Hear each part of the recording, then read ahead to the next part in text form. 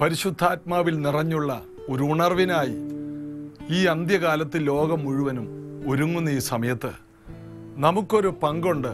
പരിശുദ്ധാത്മാവിൻ്റെ ശക്തിയോടെ നിറഞ്ഞ് ഈ കാലഘട്ടത്തിലുള്ള ജനങ്ങളെ സമാധാനത്തിലേക്കും ദൈവകൃപയിലേക്കും കൊണ്ടുവരിക. അതിനായിട്ടുള്ള ചില സന്ദേശങ്ങളാണ് തുടർന്നുള്ള ദിവസങ്ങളിൽ നാം കേൾക്കുന്നത്. ഇന്ന് ഈ പ്രാർത്ഥനയിൽ സംബന്ധിക്കുന്ന എല്ലാവരെയും കർത്താവ് പുതിയ കൃപകളാൽ നിറയ്ക്കട്ടെ. നമുക്ക് പ്രാർത്ഥിക്കാം. യേശുവേ, അങ്ങയുടെ സന്നിധിയിലേക്ക് ഞങ്ങൾ വരുന്നു. ഞങ്ങൾ കേൾക്കുന്നതെല്ലാം പ്രയോജനപ്പെടണമേ. ഈ മീറ്റിങ്ങിൽ പങ്കെടുക്കുന്ന എല്ലാവരുടെ മേലും അസാധാരണമായ ഒരു സ്വർഗീയ സ്പർശനം അങ്ങ് അയക്കണമേ. അങ്ങ് അവരെ തൊടണമേ. യേശുവിൻ നാമത്തിൽ പിതാവേ, ആമേൻ. എല്ലാ നാമത്തിനും മീതെ ഉയർന്ന നാമമിത്, ദൂതന്മാരാപ്പകലിന്ന് വാഴ്ത്തുന്ന നാമമിത്. എല്ലാ നാമത്തിനും മീതെ ഉയർന്ന നാമമിത്, ദൂതന്മാരാപ്പകലിന്ന് വാഴ്ത്തുന്ന നാമമിത്.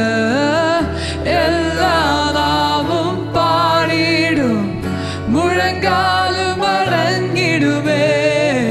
സർവത്തിന് യോഗ്യൻ നീയേ. എല്ലാ നാമവും പാടിയിടും, മുഴങ്കാലും അടങ്ങിടുമേ. സർവത്തിന് യോഗ്യൻ നീയേ.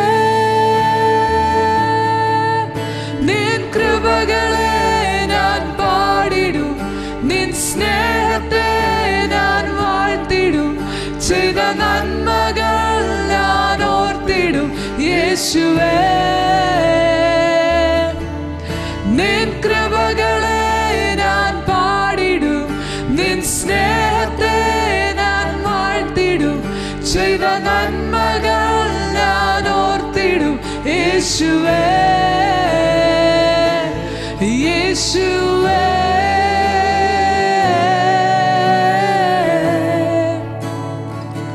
യേശുവേ,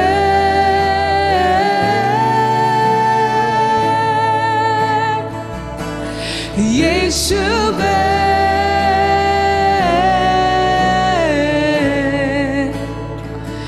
യേശുവേ.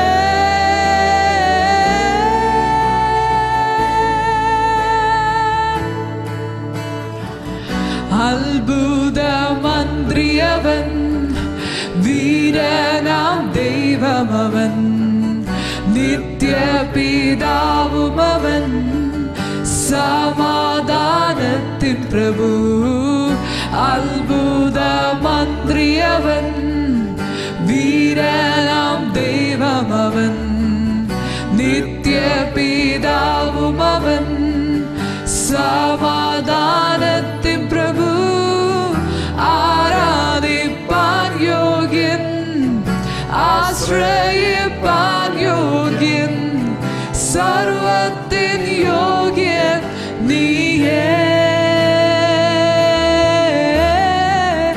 ആരാധിപ്പാൻ യോഗ്യൻ, ആശ്രയിപ്പാൻ യോഗ്യൻ, സർവത്തിൻ യോഗ്യൻ നീയേ.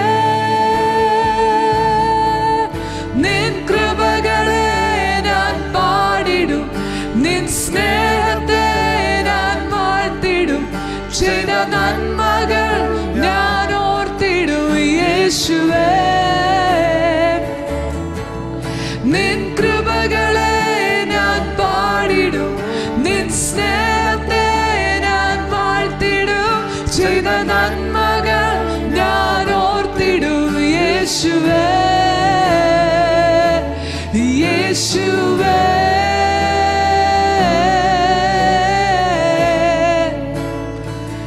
യേശുവേ,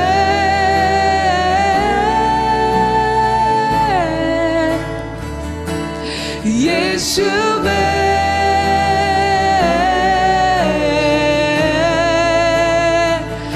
യേശുവേ.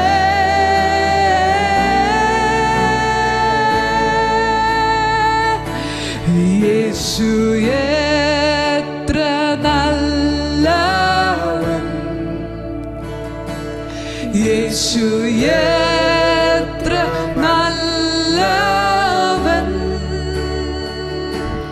യേശു എത്ര നല്ലവൻ, നല്ലവൻ എനിക്ക്. യേശു എത്ര നല്ലവൻ, യേശു എത്ര നല്ലവൻ, യേശു എത്ര നല്ലവൻ, നല്ലവൻ എനിക്ക്. God, you're so good. Oh God, you're so good. Oh God, you're so good. Oh God, you're so good. You're so good to me. യേശു എത്ര നല്ലവൻ, നന്ദിയുള്ള ഹൃദയത്തോടെ യേശുവിന് നന്ദി യേശു പറഞ്ഞു. എത്ര നല്ലവൻ, യേശു എത്ര നല്ലവൻ, നല്ലവൻ എനിക്ക്. 6 ദിവസം കൊണ്ട് ഈ ഭൂമിയെ മനോഹരമാക്കി, വെളിച്ചമുണ്ടാക്കി, വൃക്ഷങ്ങളെ സസ്യങ്ങളെ ഉണ്ടാക്കി, അനുഗ്രഹിക്കപ്പെട്ട മനോഹരമായ നദിയുടെ വെള്ളച്ചാട്ടത്തിന്റെ സംവിധാനങ്ങൾ എല്ലാം ഉണ്ടാക്കി, ഈ ഭൂമിയെ പച്ചപ്പുള്ളതാക്കി മാറ്റി, സകല ജീവികളെയും പക്ഷികളെയും ഉളവാക്കി, സമുദ്രത്തിൽ നിറയെ മത്സ്യങ്ങളെ ഉണ്ടാക്കി, സകല ഭൂചര ജന്തുക്കളെ ഉളവാക്കി. എന്നിട്ടും ദൈവത്തിന് തൃപ്തിയായില്ല. ദൈവത്തിന് കൂടെ നടക്കുവാൻ ദൈവത്തിന്റെ സാദൃശ്യമുള്ള, ദൈവത്തിന്റെ സ്വരൂപമുള്ള ദേഹം, ദേഹി, ആത്മാവ് ആയ മനുഷ്യനെ ഉണ്ടാക്കി. എല്ലാ ദിവസവും ദൈവം വെയിലാറുമ്പോൾ മനുഷ്യന്റെ അടുക്കൽ വരും. ഒരു മൃഗത്തിന്റെ അടുക്കലല്ല, പക്ഷിയുടെ അടുക്കലല്ല, മത്സ്യങ്ങളുടെ അടുക്കലല്ല. ദൈവം ഇറങ്ങി വരുന്നത് മനുഷ്യന്റെ അടുക്കൽ. ദൈവത്തിന് സ്നേഹത്തിന്റെ കൂട്ടായ്മ ആവശ്യമാണ്. ദൈവത്തിന് ഒരിക്കലും ഒറ്റയ്ക്കിരിക്കാൻ കഴിയില്ല. അതാണ് കഴിഞ്ഞ ദിവസം നമ്മൾ ചിന്തിച്ചത്. അടുത്ത ഭാഗം ഇന്ന് ഞാൻ വായിക്കുന്നത് ഉൽപ്പത്തി പുസ്തകം 3-ാം അധ്യായത്തിന്റെ 9-ാം വാക്യം. യഹോവയായ ദൈവം മനുഷ്യനെ വിളിച്ചു, നീ എവിടെ എന്ന് ചോദിച്ചു. ദൈവം വീണ്ടും പതിവ് പോലെ ആദാമിനെ അന്വേഷിച്ചു വന്നു, ഹവ്വയെ അന്വേഷിച്ചു വന്നു. ആദ്യം ആദാം മാത്രമായിരുന്നു. ആദാം മാത്രമായിരുന്നപ്പോൾ ദൈവം ആദാമിന്റെ കൂടെ സ്നേഹത്തിൽ, സന്തോഷത്തിൽ ആനന്ദിച്ചു. എല്ലാ ദിവസവും ദൈവം വരും. ദൈവം തന്നെ മനസ്സിലാക്കി ആദാം ഒറ്റക്ക് നടക്കുന്നത് നല്ലതല്ല, അവനൊരു തുണ വേണം. അങ്ങനെ ആദാമിന് പറ്റിയ തുണയെ ഉണ്ടാക്കി കൊടുത്തു. ആദാം ഒന്നും ചോദിച്ചിട്ടല്ല. ചോദിക്കാൻ വല്ലതും അറിയാമോ? തുണ എന്താണെന്ന് അറിയാത്ത കാലത്ത് തുണയെ ഉണ്ടാക്കി കൊടുത്തു. നാം ചോദിക്കുന്നത് കൊണ്ടല്ല ദൈവജനമേ ദൈവം നമുക്ക് ഓരോന്ന് തരുന്നത്. നമുക്ക് അറിയാവുന്നതേ ചോദിക്കാൻ കഴിയും. അറിയാൻ പാടില്ലാത്തത് എങ്ങനെ ചോദിക്കാൻ കഴിയും? ഇതാണ് ആദാമിന്റെ സ്ഥിതി. എന്നാൽ ദൈവം സ്നേഹമായതുകൊണ്ട്, അവന്റെ കൂടെ ഉള്ളത് കൊണ്ട് ആദാമിന് എന്തെല്ലാം വേണമെന്നുള്ളത് ദൈവമാണ് തീരുമാനിക്കുന്നത്. നമ്മുടെ ജീവിതത്തിൽ എന്ത് വേണമെന്ന് ദൈവത്തിന് ഒരു തീരുമാനം കൊടുക്കാമോ? കുഞ്ഞുങ്ങളെ, യൗവനക്കാരെ, നിങ്ങളുടെ വിവാഹ ഭാവി അത് എങ്ങനെ വേണമെന്ന് ദൈവത്തിന് വിട്ടുകൊടുക്കുക. നമ്മളായിട്ടൊന്ന് സെലക്ട് ചെയ്യാതെ ദൈവത്തിന് വിട്ടുകൊടുക്കുക. എനിക്ക് അത് തന്നെ മതി, എനിക്ക് അവനെ തന്നെ മതി. അതാണ് ഒത്തിരി കുടുംബങ്ങൾ, ഒത്തിരി പേരുടെ ജീവിതങ്ങൾ നാശത്തിലും തകർച്ചയിലേക്ക് വന്നത്. ദൈവത്തിന് വിട്ടുകൊടുക്കുക. ദൈവം ഉദ്ദേശിച്ചതുപോലെ നടക്കാൻ തുടങ്ങും. എന്നാൽ പതിവിന് വിപരീതമായി ഒരു കാര്യം ഏദൻ തോട്ടത്തിൽ സംഭവിച്ചു. ആദാമും ഹവ്വയും ദൈവത്തിന്റെ കൽപ്പന ലംഘിച്ച് പാപം ചെയ്തു. ദൈവം തോട്ടത്തിൽ നടക്കുന്ന സമയമായി. ദൈവത്തിന്റെ കാലൊച്ച ആദാമും ഹവ്വയും കേട്ടു. ദൈവം ആത്മാവാണ്. ദൈവം നടക്കുന്നത് കേൾക്കാനുള്ള അകത്തെ ചെവി തുറന്നവനായിരുന്നു ആദാമും ഹവ്വയും. അവർക്കത് കേൾക്കാമായിരുന്നു. ആത്മാവിൽ ദൈവത്തെ കാണാമായിരുന്നു. അല്ലെങ്കിൽ എങ്ങനെ നടക്കും? എന്നാൽ അവരത് കേട്ടു. ദൈവം തോട്ടത്തിൽ നടക്കുന്ന ശബ്ദം അവർ കേട്ടു. അവരൊരു മരത്തിന്റെ പുറകിൽ ഒളിച്ചു. ദൈവം വന്നിട്ട് ചോദിച്ചു, ആദാമേ നീ എവിടെ? ഹവ്വയെ നീ എവിടെ എന്ന് ചോദിച്ചില്ല. എന്തുകൊണ്ടാണ്? ആദാമിന്റെ കൂടെ ആരെ കാണണം? തുണയെ കാണണം. ഇപ്പോഴത്തെ കാലമല്ല, ശരിയായ ദൈവത്തിന്റെ പദ്ധതി അതാണ്. ആദാമിനെ വിളിച്ചാൽ ആദാമിൽ ഹവ്വയുമുണ്ട്. എന്തുകൊണ്ടാണ് പാപം സംഭവിച്ചത്? ഹവ്വ വേറെ, ആദാം വേറെ ആയപ്പോഴാണ് പാപം സംഭവിച്ചത്. ആ വിളിക്കകത്ത് തന്നെയുണ്ട്, ആദാമേ നീ എവിടെയാണ്? അതിൽ പല അർത്ഥമുണ്ട്. എന്താണ്? നീ വിളി കേട്ട് വന്നാൽ നിന്റെ കൂടെ നിന്റെ ഭാര്യ ഉണ്ടാകണം. നിങ്ങൾ ഒരുമിച്ചായിരിക്കണം. എന്തുകൊണ്ടാണ് പാപം സംഭവിച്ചത്? ഹവ്വ തനിയായിരുന്നു. ഞാൻ അതിൽ നിന്ന് വരട്ടെ. ആദാമിനെ വിളിച്ചു. ആദാം പറഞ്ഞു, ഞങ്ങൾ നിന്നെ ഭയപ്പെട്ട് തോട്ടത്തിൽ വൃക്ഷത്തിന്റെ പുറകിൽ ഒളിച്ചിരിക്കുകയാണ്, ഞങ്ങൾ നഗ്നരാണ്. ആ വിഷയം നമ്മൾ ഇവിടെ ചിന്തിക്കുന്നില്ല. ആദാമേ നീ എവിടെ?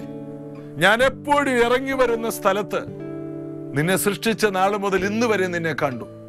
ഇന്ന് നീ എവിടെയാണ്? ഇത് തന്നെയല്ലേ നമ്മുടെ അവസ്ഥ. ദൈവം നമ്മെ ആക്കിയ ഒരു സ്ഥലമുണ്ട്. ആ സ്ഥലത്ത് ദൈവം എപ്പോഴും ഇറങ്ങി വരും. ദൈവത്തിന് എപ്പോഴും നമ്മോടുകൂടെ സംസാരിക്കണം. ദൈവത്തിന് നമ്മോടുകൂടെ കൂടുതൽ സമയം ചെലവഴിക്കണം. ദൈവം ഇറങ്ങി വന്ന സ്ഥലത്ത് ആദാമിനെ കാണുന്നില്ല. പ്രാർത്ഥനാ സ്ഥലത്ത് ആദാമില്ല. പ്രാർത്ഥന ഇടത്ത് ആദാമില്ല. കൂട്ടായ്മയുടെ സ്ഥലത്ത് ആദാമില്ല. പാപം മനുഷ്യനെ ദൈവം ഉദ്ദേശിച്ച സ്ഥലത്ത് നിന്ന് അകറ്റിക്കളഞ്ഞു. ദൈവത്തിൽ നിന്ന് അകറ്റിക്കളഞ്ഞു. പാപമല്ലേ ദൈവവുമായിട്ടുള്ള ബന്ധം നഷ്ടപ്പെട്ടത്? ആദാമേ നീ എവിടെ? ദൈവത്തിന് നമ്മോടുകൂടെ കൂടുതൽ സമയം ചെലവഴിക്കാൻ താല്പര്യമുണ്ട്. ഇന്ന് നമ്മൾ ചിന്തിക്കുന്നത് പ്രാർത്ഥന നമ്മെ യേശുവിനെ പോലെയാക്കുന്നു. നാം യേശുവിനെ പോലെ ആകുന്നത് പ്രാർത്ഥനയിലാണ്. യേശുവിന്റെ കൂടെ യാത്ര ചെയ്തവരെല്ലാം യേശുവിനെ പോലെയായി. യേശുവിന്റെ സംസാര ശൈലി, യേശുവിന്റെ പ്രാർത്ഥനാ ശൈലി, യേശുവിന്റെ താഴ്മ, യേശുവിന്റെ ഓരോ നല്ല പ്രകൃതങ്ങളും ഈ ശിഷ്യന്മാർക്ക് എവിടെ നിന്ന് കിട്ടി? അവർ യേശുവിന്റെ കൂടെ നടന്നു. മർക്കോസ് 3:13 എന്താ പറയുന്നത്?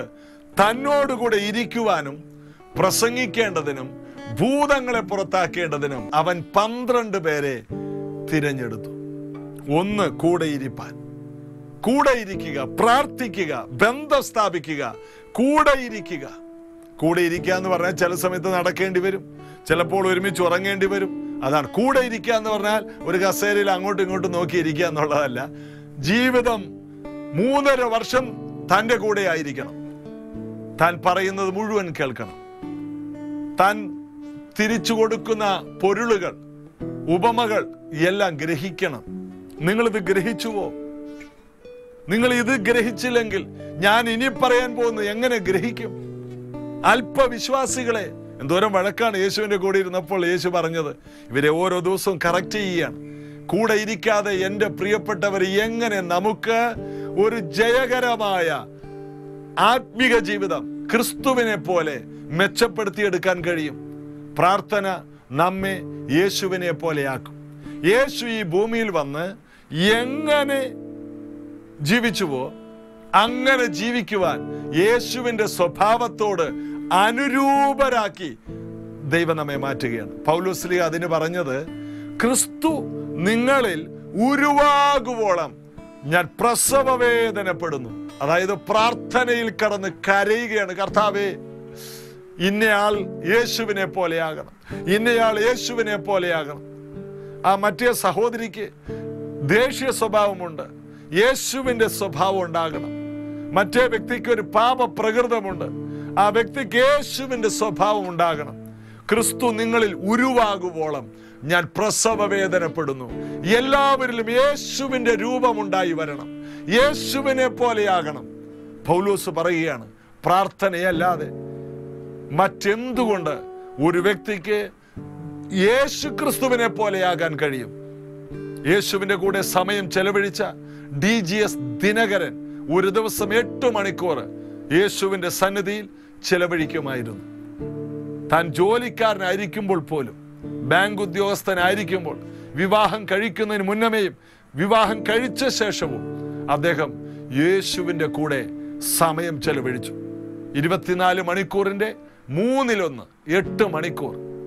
8 മണിക്കൂർ ഉറങ്ങാനെടുത്താൽ 8 മണിക്കൂർ യേശുവിന്റെ കൂടെ. അടുത്ത 8 മണിക്കൂറാണ് ഭാര്യ, മക്കൾ, ജോലി, മറ്റെല്ലാ കാര്യങ്ങളും. അങ്ങനെ സമയം ചെലവഴിച്ച DGS ദിനകരന്റെ ഒരു ക്രൂസൈഡിൽ 3 ലക്ഷത്തിന് മുകളിലേക്ക് ജനങ്ങൾ ഓടിക്കൂടി. അവർ കൂട്ടമായി സൗഖ്യമായി, അവരുടെ ബന്ധനങ്ങൾ അഴിഞ്ഞു, അവരുടെ ഭൂതങ്ങൾ വിട്ടുമാറി. അനേകായിരക്കണക്കിന് സുവിശേഷ വേലക്കാർ, ദൈവത്തിന്റെ അഭിഷിക്തർ, അപ്പോസ്തലന്മാർ എഴുന്നേറ്റു. എന്താണ്? യേശു ഈ ഭൂമിയിലായിരുന്നപ്പോൾ എങ്ങനെയായിരുന്നുവോ അതുപോലെയായിരുന്നു അദ്ദേഹം. മാത്രമല്ല, എല്ലാ ദിവസവും കർത്താവ് തന്റെ മുറിയിൽ ഇറങ്ങി വരുമായിരുന്നു. കർത്താവുമായിട്ടുള്ള നേരിട്ടുള്ള സംഭാഷണം അദ്ദേഹത്തിന്റെ ജീവിതത്തിൽ ഒരു സാധാരണ കാര്യമായിരുന്നു. എങ്ങനെയാണ് സംഭവിച്ചത്? ഒരു ദിവസത്തിന്റെ 1/3 യേശുവിന്റെ കൂടെ ചെലവഴിച്ചു, കർത്താവിന്റെ കൂടെ ഇരുന്നു. അദ്ദേഹം യേശുവിന്റെ രൂപം തന്നിലേക്ക് വളർത്തിയെടുത്തു. യേശുവിന്റെ മനസ്സലിവ്, യേശുവിന്റെ കണ്ണുനീര്. തന്റെ പ്രസംഗങ്ങളിൽ മുഴുവനും കണ്ണുനീരാണ്. ജനങ്ങളെ കാണുമ്പോൾ യേശുവിനെ പോലെ കണ്ടു, ജനങ്ങൾക്ക് വേണ്ടി യേശുവിനെ പോലെ കരഞ്ഞു പ്രാർത്ഥിച്ചു. മനസ്സലിവുള്ള ദൈവം, ആ ദൈവത്തിന്റെ അതേ പ്രകൃതം പ്രാർത്ഥനയിലൂടെയാണ് തന്നിലുണ്ടായത്. നമ്മൾ ഒരു ഉണർവിന് വേണ്ടി ആഗ്രഹിക്കുന്നുവോ? ഇന്ത്യ മുഴുവനും ഒരു ഉണർവിലേക്ക് വരണമോ? ലോകത്ത് അന്ത്യകാലത്തെ ഉണർവ് ആഗ്രഹിക്കുന്നുണ്ടോ? യേശുവിന്റെ രൂപം നമ്മിലേക്ക് വരാതെ, യേശുവിനെ പോലെയാകാതെ ആരാണ് ഉണർവിലേക്ക് വരാൻ പോകുന്നത്? ആരാണ് ഉണർവ് കൊണ്ടുവരാൻ പോകുന്നത്? 8 മണിക്കൂറിന് മുകളിൽ പ്രാർത്ഥിച്ച വ്യക്തികൾക്ക് മാത്രമേ ലോകത്തെ സ്പർശിക്കുന്ന ഉണർവ് കൊണ്ടുവരാൻ കഴിഞ്ഞുള്ളൂ. അതുകൊണ്ട് എന്നെ കേൾക്കുന്ന നിങ്ങളും ഞാനും, എൻ്റെ കൂടെയുള്ള കുഞ്ഞുങ്ങളും എല്ലാവരോടും പറയട്ടെ, എൻ്റെ കുടുംബത്തോട് പറയട്ടെ, എന്നെ ശ്രദ്ധിക്കുന്ന അഭിഷിക്തരോട് പറയട്ടെ, കർത്താവിന്റെ സ്വഭാവം, ആ ഭാരം, ആ കൃപ നമ്മിലേക്ക് വരാതെ ഒരിക്കലും നമുക്ക് ഈ കാലഘട്ടത്തിലുള്ള ജനങ്ങളെ രക്ഷിക്കാൻ കഴിയില്ല. അവരുടെ പ്രശ്നങ്ങൾക്കൊരു പരിഹാരം വരുത്താൻ കഴിയില്ല. ഒരു നിമിഷം നമുക്ക് പ്രാർത്ഥിക്കാം. ദൈവമേ, കൂടുതൽ സമയം അങ്ങയോടുകൂടെ ചെലവഴിച്ച്, അങ്ങയുടെ സാന്നിധ്യം അനുഭവിച്ച് ഒരു ഉണർവിന്റെ ഭാഗമാക്കി എന്നെ മാറ്റണം. യേശുവിനെ പോലെ എന്നെ ആക്കി തീർക്കണമേ. യേശു ഭൂമിയിലായിരുന്നപ്പോഴുള്ള അതേ പ്രകൃതത്തിലേക്ക് എന്നെ ഒരുക്കിയെടുക്കണമേ. യേശുവിന്റെ നാമത്തിൽ അങ്ങനെ പ്രാർത്ഥിച്ചുകൊണ്ടിരിക്കുന്ന എല്ലാ യൗവനക്കാരെയും, എല്ലാ സഹോദരി സഹോദരന്മാരെയും, എല്ലാ മാതാപിതാക്കളെയും ക്രിസ്തുവിനെ പോലെയാക്കണമേ. ഇന്നു മുതൽ അവരുടെ പ്രാർത്ഥനാ ജീവിതം യേശുവിന്റെ കൂടെ കൂടുതൽ സമയം ചെലവഴിക്കുന്നവരായി മാറട്ടെ. പ്രാർത്ഥിക്കുന്നു, അനുഗ്രഹിക്കുന്നു യേശുവിൻ നാമത്തിൽ. ആമേൻ. കുശവൻ കയ്യിൽ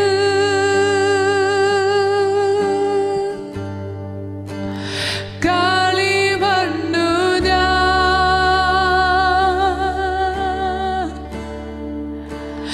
അനുദിനം നീ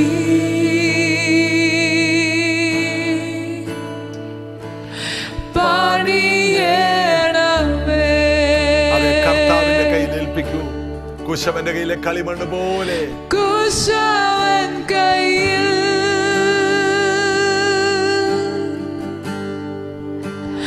കളിമണ്ണു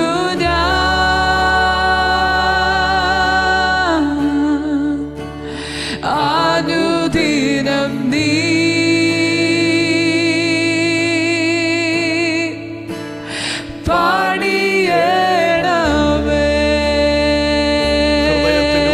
ഭാരത്തോടെ പ്രാർത്ഥിച്ചാൽ തിരു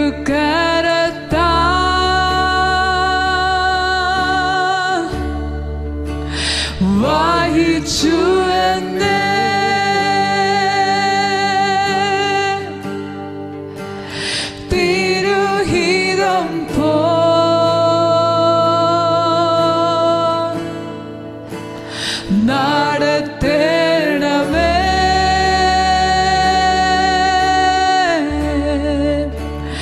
കുശവൻ കയ്യിൽ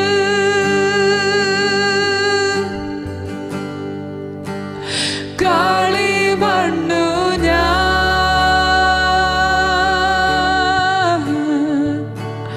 അനുദിനം നീ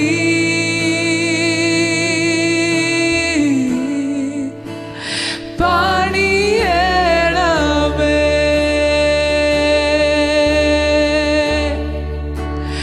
കുശവൻ കയ്യിൽ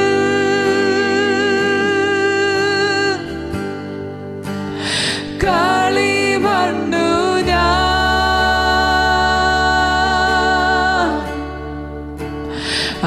അനുദിനം നീ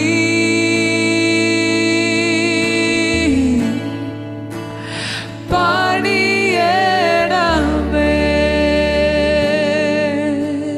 കർത്താവേ, ഞങ്ങളെ അതുപോലെ അങ്ങയുടെ കൈകളിൽ ഒരു കളിമണ്ണ് പോലെ എടുത്ത് പണിത് അങ്ങയുടെ പ്രകൃതം അങ്ങ് ഈ ഭൂമിയിൽ നടന്നപ്പോൾ 3.5 വർഷം ഈ ഭൂമിയിൽ നടന്നപ്പോൾ എങ്ങനെയായിരുന്നുവോ അങ്ങനെ ഞങ്ങളെ ആക്കണമേ, യേശുവിൻ നാമത്തിൽ ആമേൻ. ഒരു പ്രാർത്ഥനയുടെ കാലമാണ് ഈ കാലം. പ്രാർത്ഥിക്കാതെ നമ്മുടെ കുടുംബങ്ങൾ അടുത്ത നിലയിലേക്ക് വളരുകയില്ല. പലരും എന്ത് ചെയ്യുന്നറിയാമോ? ദൈവത്തിന് കൊടുക്കേണ്ട സമയമെടുത്ത് മക്കൾക്കും ബന്ധുക്കൾക്കും മറ്റെല്ലാ ആവശ്യങ്ങൾക്കും വേണ്ടി ചെലവിടും. കുറച്ചുകൂടി ജോലി ചെയ്തിരുന്നെങ്കിൽ, ഒരു 5 മണിക്കൂർ കൂടി ഓവർ ടൈം ചെയ്തിരുന്നെങ്കിൽ, ഇന്ന കാര്യം ചെയ്തിരുന്നെങ്കിൽ എൻ്റെ കാര്യങ്ങളെല്ലാം ശരിയാകും. ഇല്ല പ്രിയപ്പെട്ടവരെ, ദൈവത്തിന് കൊടുക്കേണ്ട സമയമുണ്ടല്ലോ, അതാർക്കും കൊടുക്കരുത്. ആദാമേ, നീ എവിടെയാണ്? എന്നെ കേൾക്കുന്ന പ്രിയ ആദാമേ, കഴിഞ്ഞ നാളുകളിൽ ദൈവം നിന്റെ മുറിയിൽ നിന്നെ അന്വേഷിച്ചു വന്നപ്പോൾ, പതിവായി നീ ഇരുന്ന സ്ഥലത്ത് നിന്നെ തിരക്കി വന്നപ്പോൾ നീ അവിടെ ഇല്ലായിരുന്നു. ഇന്നും നിന്റെ വാതിക്കൽ നിന്ന് മുട്ടുകയാണ്. നീ എവിടെയാണ്? ഹൃദയ നുറുക്കത്തോടെ പറ, കർത്താവേ, ഞാൻ ഒളിച്ചിരിക്കുകയാണ്. എൻ്റെ ബിസിനസ്സിൽ, എൻ്റെ ജോലിയിൽ, എൻ്റെ കുറെ തിരക്കുകളിൽ, എൻ്റെ കുടുംബ ബന്ധങ്ങളിൽ, എൻ്റെ പല പ്രോഗ്രാമിൽ ഞാൻ ഒളിച്ചിരിക്കുകയാണ്. ഞാൻ പുറത്തു വരാം. യേശുവിൻ്റെ രക്തം കൊണ്ട് എന്നെ കഴുകണമേ, എൻ്റെ തെറ്റുകളെ പൊറുക്കണമേ. ആദാമേ, ഞാൻ നിന്നെ തിരക്കി എല്ലാ ദിവസവും വരികയാണ്. എനിക്ക് നിന്നെ വേണം. എനിക്ക് നിന്റെ കൂടെ നടക്കണം. എനിക്ക് നിന്റെ കുടുംബത്തിന്റെ കൂടെ നടക്കണം. ഹാനോക്കിനെ കുറിച്ച് വായിക്കുമ്പോൾ, ഹാനോക്കിന് ഒരു കുഞ്ഞ് ജനിച്ചു. 65-ാമത്തെ വയസ്സിലാണ്. 65-ാമത്തെ വയസ്സിൽ ഒരു കുഞ്ഞ് ജനിച്ചാൽ പിന്നെ ആ കുഞ്ഞിന്റെ പുറകെയായിരിക്കും. പക്ഷെ കുഞ്ഞ് ജനിച്ച ശേഷം 300 വർഷം ഹാനോക്ക് ദൈവത്തിന്റെ കൂടെ നടന്നു. ദൈവത്തിന് കൂടെ നടക്കാൻ ആൾക്കാർ വേണം. എത്ര വലിയൊരു ശക്തനായ പ്രവാചകനായി മാറി. യേശുവിന്റെ 1-ാമത്തെ വരവും യേശുവിന്റെ 2-ാമത്തെ വരവും ഹാനോക്ക് വിളിച്ചു പറഞ്ഞു. ദൈവം അവനെ എടുത്തുകൊണ്ട് പോയി. 365 വയസ്സായപ്പോൾ ഹാനോക്കിനെ ദൈവം വിളിച്ചുകൊണ്ടുപോയി. ഹാനോക്കെ, നിന്നെ എനിക്ക് ഉടലോടെ സ്വർഗത്തിൽ കൊണ്ടുപോയി കാണിച്ചു തരണം. ഉടലോടെ സ്വർഗത്തിൽ നടന്ന് നീ ചിലത് കാണും. എന്തു വലിയ അത്ഭുതമാണ്! ആത്മജീവികൾ നടക്കുന്നിടത്ത് ഹാനോക്ക് നടക്കുന്നു. മനുഷ്യ ശരീരത്തിൽ ഒരുവൻ എത്രയോ വർഷങ്ങളായി സ്വർഗത്തിൽ നടക്കുന്നു, പറുദീസയിൽ നടക്കുന്നു. അവിടെ എല്ലാവരും മരിച്ച് പുതിയ ശരീരമുള്ളവരാണ്. അബ്രഹാം, ഇസഹാക്ക്, യാക്കോബ്. ധനവാൻ മരിച്ച് നരകത്തിൽ കിടക്കുമ്പോൾ ലാസർ അബ്രഹാമിന്റെ അടുക്കൽ ഇരിക്കുന്ന കാഴ്ച കണ്ടില്ലേ? അവരെല്ലാം പുതിയ ശരീരത്തിലാണ്. മോശ പുതിയ ശരീരത്തിലാണ്. എന്നാൽ 2 പേർ സ്വർഗത്തിൽ അല്ലെങ്കിൽ പറുദീസയിൽ നടക്കുന്നു. ഏത് ശരീരത്തിൽ? മണ്ണിലെ ശരീരത്തിൽ. കാരണം 2 പേരെ ദൈവത്തിന് അത്രയും ഇഷ്ടപ്പെട്ടു. ഏലിയാവിനെ അഗ്നിമയ രഥങ്ങളും തേരുകളും വന്ന് സ്വർഗത്തിലേക്ക് കൊണ്ടുപോയി. അവരെല്ലാം എവിടെയാണ്? നമ്മൾ കടന്നു പോകുന്ന പിതാവിരിക്കുന്ന സ്വർഗത്തിലല്ല, പറുദീസകൾ പലതുണ്ട്, അവിടെ എവിടെയോ ഉണ്ട്. അതുകൊണ്ട് ആ ക്രൂശിലെ കള്ളനോട് പറഞ്ഞു, ഇന്ന് നീ എൻ്റെ കൂടെ പറുദീസയിലായിരിക്കും. ക്രിസ്തീയ ജീവിതം എത്ര അനുഗ്രഹമാണ്! ക്രിസ്തീയ ജീവിതം എത്ര ആനന്ദമാണ്!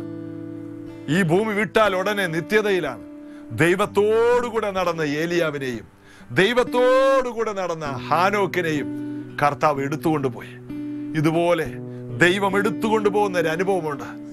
കർത്താവ് പറയുന്നത് പോലെ എപ്പോഴും കൂടെ നടന്ന ഒരു ഫിലിപ്പോസിനെ ഷണ്ണനെ സ്നാനപ്പെടുത്തി കയറിയപ്പോൾ ഉടലോടെ എടുത്തുകൊണ്ടുപോയി 40 കിലോമീറ്റർ അപ്പുറത്ത് അസ്തോദിൽ കൊണ്ടുപോയി നിർത്തി. പിന്നെ അവിടെയെല്ലാം അവൻ സുവിശേഷം അറിയിച്ചു. വാഹനമില്ല, ഒന്നുമില്ല, ഓടി നടക്കുന്ന ഒരു പാവം ഫിലിപ്പോസ്. 4 പെൺമക്കളുണ്ട്, ജീവിതമുണ്ട്, പ്രാരാബ്ധമുണ്ട്, പല അത്യാവശ്യങ്ങളുണ്ട്. അതെല്ലാം മാറ്റിവെച്ച് കർത്താവിന്റെ ഹിതത്തിന് വേണ്ടി കർത്താവിന്റെ കൂടെ നടന്ന ഒരു ഹാനോക്കിനെ, കർത്താവിന്റെ കൂടെ നടന്ന ഒരു ഏലിയാവിനെ, കർത്താവിന്റെ കൂടെ നടന്ന ഒരു ഫിലിപ്പോസിനെ പഴയ നിയമത്തിലും പുതിയ നിയമത്തിലും കർത്താവ് കൈകളിൽ എടുത്തുകൊണ്ട് നടന്നു. നമ്മെ കൈകളിൽ കർത്താവ് എടുത്തുകൊണ്ട് നടക്കുന്ന ഒരു അനുഭവമുണ്ട്. പ്രാർത്ഥനയിൽ ഉറ്റിരുന്നാൽ, വിശ്വാസത്തിൽ ഉറ്റിരുന്നാൽ, വിശുദ്ധിയിൽ ഉറ്റിരുന്നാൽ ദൈവം ഉദ്ദേശിക്കുന്ന സ്ഥലത്ത് നാം ഉണ്ടോ? ആദാമേ നീ എവിടെ? ഫിലിപ്പോസേ നീ എവിടെ? ഏലിയാവേ നീ എവിടെ? ദൈവം ഉദ്ദേശിച്ച സ്ഥലത്തെല്ലാം ആരുണ്ട്? ഏലിയാവുണ്ട്, ഫിലിപ്പോസുണ്ട്. പത്രോസ് എവിടെയുണ്ട്? കൊർന്നെല്യോസിന്റെ വീട്ടിൽ പത്രോസ് ചെല്ലണമെന്ന് ഉദ്ദേശിച്ചു. അവിടെ ആരുണ്ട്? പത്രോസ് ഉണ്ടായിരുന്നു. അതുകൊണ്ട് അവൻ വചനം പറഞ്ഞപ്പോൾ കേട്ടവരുടെ മേലെല്ലാം പരിശുദ്ധാത്മാവ് വന്നു. ജാതികളിലേക്ക് വലിയ ഒരു ഉണർവിന്റെ കാറ്റ് തന്നെ ദൈവം അയച്ചു. ആദിയിൽ എന്ന വണ്ണം പരിശുദ്ധാത്മാവിന്റെ ഒരു കവിഞ്ഞൊഴുക്ക് അവിടെ ഉണ്ടായി. കാരണം പത്രോസേ നീ എവിടെയാണ്? പത്രോസ് പറഞ്ഞു, കർത്താവേ ഞാൻ ശരിയായ സമയത്ത് കൊർന്നെല്യോസിന്റെ വീട്ടിലുണ്ട്. കർത്താവിന് ഉറപ്പാണ്. തോൽക്കൊല്ലനായ ശീമോന്റെ വീട്ടിൽ അവൻ പ്രാർത്ഥിച്ചു കൊണ്ടിരിക്കുകയാണ്. ഭക്ഷണം ഒരുക്കുവാൻ അല്പം വൈകിയപ്പോൾ ആ സമയം പോലും പ്രാർത്ഥിക്കുന്നവനാണ് പത്രോസ്. പ്രാർത്ഥനയ്ക്ക് വേണ്ടി തോൽക്കൊല്ലനായ ശീമോന്റെ വീട്ടിൽ അവൻ ഇരിക്കുകയാണ്.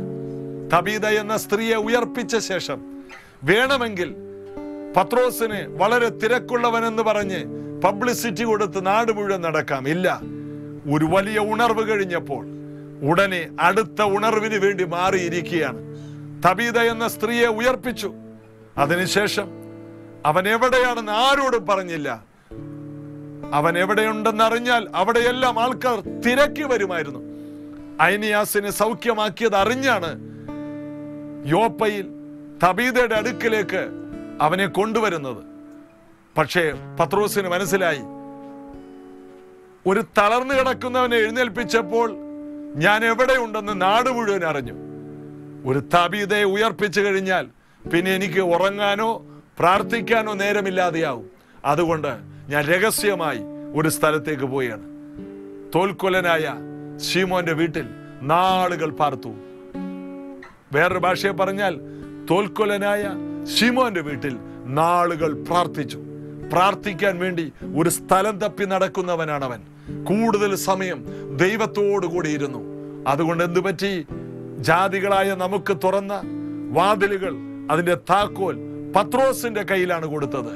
ഉണർവിന്റെ താക്കോൽ നമ്മുടെ കയ്യിൽ വരണമെങ്കിൽ നാം ദൈവത്തോടുകൂടെ സമയം ചെലവഴിക്കണം, കർത്താവിന്റെ സന്നിധിയിൽ ഉറ്റിരിക്കണം. കഴിഞ്ഞ നാളുകളിൽ പ്രാർത്ഥനയുടെ പേരിൽ തിരക്കുണ്ടാക്കി പ്രാർത്ഥിക്കാതിരുന്നവരാണ് ഞങ്ങളൊക്കെ. ഈ ദിവസങ്ങളിൽ ഞങ്ങളെപ്പോലെയുള്ള കുറെ പേരെ കർത്താവ് വലിക്കുകയാണ്, നിർബന്ധിക്കുകയാണ്. ജോഷിയെ നീ എവിടെയാണ്? എന്നെ കേൾക്കുന്ന ഓരോരുത്തരുടെ പേരിൽ കർത്താവ് വിളിക്കുകയാണ്. ഹൃദയം വിങ്ങിക്കൊണ്ട് കർത്താവിന്റെ സന്നിധിയിലേക്ക് വീഴേണ്ട ഒരു സമയമാണ്. കർത്താവിന് നമ്മെ കൂടുതൽ സമയം ആവശ്യമാണ്. കഴിഞ്ഞ ദിവസം ഒരു ദൈവദാസൻ പറഞ്ഞു, വടക്കേ ഇന്ത്യയിൽ ഒരു പാസ്റ്റർ ഇരുന്ന് കരയുകയാണ്. അപ്പൊ കരയുമ്പോൾ വേറൊരു പാസ്റ്റർ കൂടെ കിടന്ന് ഉറങ്ങുന്നുണ്ടായിരുന്നു. ഉറങ്ങുന്ന പാസ്റ്റർ എഴുന്നേറ്റ് വന്നപ്പോൾ കേട്ട ഒരു കാര്യം, ഈ ദൈവദാസൻ കരയുന്നു, ഏങ്ങലടിച്ച് കരയുന്നു, കണ്ണുനീർ ധാരധാരയായിട്ട് ഒഴുകുന്നു. അദ്ദേഹം എന്തോ കുറിച്ചെടുക്കുന്നു. അപ്പൊ ഉണർന്നെഴുന്നേറ്റ് വന്ന പാസ്റ്റർ ചോദിച്ചു, നിങ്ങൾ എന്തിനാ കരയുന്നേ? ദൈവദാസൻ എന്തിനാ കരയുന്നത്? അദ്ദേഹം പറഞ്ഞു, നിങ്ങൾ കാണുന്നില്ലേ എന്റെ അടുത്തൊരു ദൂതൻ നിൽക്കുന്നത്? ആ ദൂതൻ പറയുന്ന വാക്യങ്ങൾ ഞാൻ എഴുതിയെടുക്കുകയാണ്. ആ ദൂതൻ പറയുന്ന മെസ്സേജ് ഞാൻ എഴുതിയെടുക്കുകയാണ്. നാളെ പ്രസംഗിക്കേണ്ട പ്രസംഗം ആ ദൂതൻ പറഞ്ഞു തരികയാണ്. വടക്കേ ഇന്ത്യയിൽ സംഭവിച്ചതാണ്. രാത്രികളിൽ പ്രാർത്ഥിക്കുന്ന 2 ദൈവദാസന്മാർ, ഒരാൾ ഉറങ്ങിപ്പോയി, മറ്റേ ആൾ ഉറങ്ങാൻ പോയില്ല, മറ്റേ ആൾ പ്രാർത്ഥിച്ചു കൊണ്ടിരുന്നു. ഉടനെ സംഭവിച്ചതാണ്. ഇങ്ങനെയുള്ള ചില കാര്യങ്ങൾ തുടർന്നുള്ള ദിവസങ്ങളിൽ ഉണർവിൽ സംഭവിച്ച കാര്യങ്ങൾ ഞാൻ എൻ്റെ പ്രിയപ്പെട്ടവരോട് പറയുവാൻ താല്പര്യപ്പെടുന്നു. ഒരു വലിയ ദൈവ സാന്നിധ്യത്തിൽ നിറഞ്ഞു ജീവിക്കുന്ന ഒരു ജീവിതത്തിന്റെ ഉടമസ്ഥരാക്കി നമ്മെ മാറ്റാം. കർത്താവേ, ഞാൻ അങ്ങയുടെ കൂടെ കൂടുതൽ സമയം നടക്കാൻ എന്നെ തന്നെ സമർപ്പിക്കുന്നു എന്ന് ദൈവസന്നിധിയിൽ നമുക്ക് പറയാം. സ്വർഗസ്ഥനായ പിതാവേ, ഞങ്ങളെ സമർപ്പിക്കുന്നു. കഴിഞ്ഞ നാളുകളേക്കാൾ കൂടുതൽ കർത്താവിന്റെ കൂടെ സമയം ചെലവഴിപ്പാൻ ഞങ്ങളെ സമർപ്പിക്കുന്നു. അങ്ങ് ഉദ്ദേശിച്ച സ്ഥലത്ത് ഞങ്ങളില്ലായിരുന്നു. ഞങ്ങൾ ഞങ്ങളുടെ സ്വകാര്യതകളിൽ ഒളിച്ചിരുന്നവരാണ് കർത്താവേ. എന്നാൽ ഞങ്ങളെ ഒരു ഉണർവിലേക്ക് നയിക്കുവാൻ, അങ്ങയുടെ ഹിതപ്രകാരമാകുവാൻ, അങ്ങയുടെ വഴിയിൽ നടക്കുവാൻ ഞങ്ങളെ സമ്പൂർണമായി സമർപ്പിക്കുന്നു. ഞങ്ങളെല്ലാ കുറവുകളെ ക്ഷമിക്കണമേ. അങ്ങയെ പോലെ ആകുവാൻ ഈ ഭൂമിയിൽ അങ്ങായിരുന്നപ്പോൾ രാത്രി മുഴുവനും പ്രാർത്ഥിച്ച് ശക്തിയോടെ ഇറങ്ങി വന്നതുപോലെ ഞങ്ങളെ രാത്രികളും പകലുകളും അങ്ങയുടെ കൃപയിലായിരിക്കാൻ സമർപ്പിക്കും. യേശുവിൻ നാമത്തിൽ പിതാവേ, ആമേൻ.